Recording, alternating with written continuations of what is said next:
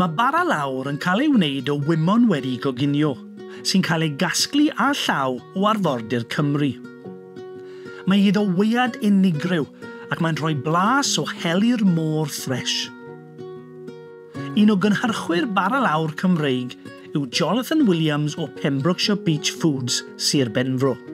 To make Welsh Laverbread, you can pluck laver seaweed from anywhere around the Welsh coast. Obviously, it grows in different areas. It does like exposed shores.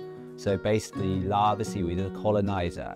And what it likes is to have these big Atlantic storms rolling in, and basically the waves and the sand would take all the seaweed off the rocks. And laver is one of the first seaweeds that comes in and colonizes, and it likes that environment. If it's on east basin beaches, it doesn't like kind of more sheltered bays because it's got existing bigger seaweeds there, which it can compete with. So west basin beaches are generally the best, and it's a little bit, because it's a colonizer, every year it's different.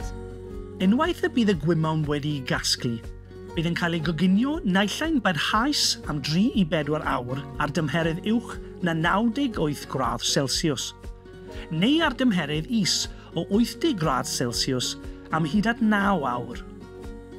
Gall yr amser coginio amrywio drwy gydol o flwyddyn. Yn y Gwanwyn, mae'r gwymon yn ifanc a mwy sudlon, ac felly nid yw angen cymaint o amser coginio.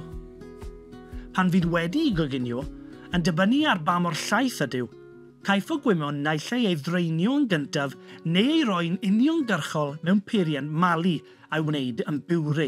The PDO for Welsh Laverbread to celebrate not just the great seeds we have around Wales, but also that cultural link to its past. It's a fantastic delicacy. There's nowhere else in the world that makes laverbread, and that's why Wales should be, really proud of it, and that's why we're really proud of it, and we're kind of flying the flag saying, try laverbread, have it on your menus. This is Welsh Laverbread. It's laver seaweed that's been hand-harvested sustainably, it's been cooked in the right way, and it's all happening in Wales right here. Then you can celebrate it like the champagne of this world and the truffles of this world and all these other wonderful things that happen around Europe, because laverbread is a wonderful, wonderful ingredient.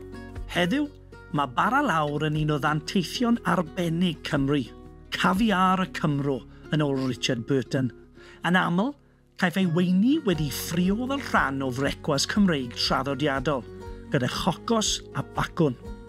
Mae'r blas hwn o arfordir Cymru yn hynod o aml bwrpas, ac mae'n braf gwybod fod ganddo gysylltiad cynhenid a morlunau a chymunedau ein gwlad. It's great being part of the Welsh GI family. It's up to over 20 now, and I've always felt the Welsh producers and food products have always probably been a bit shy in the past of celebrating the fantastic produce in Wales, and a lot more producers coming out flying a flag and saying, guys, there's amazing things happening in Wales, come on down. So that's great to be part of all of that.